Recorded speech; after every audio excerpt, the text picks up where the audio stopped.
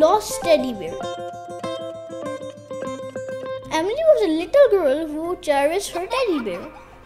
One sunny day, while playing at the park, she accidentally dropped Teddy into a river.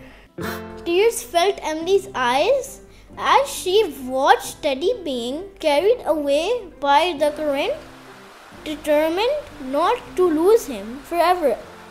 Emily ran alongside the river, desperately searching for a way to save her beloved bear.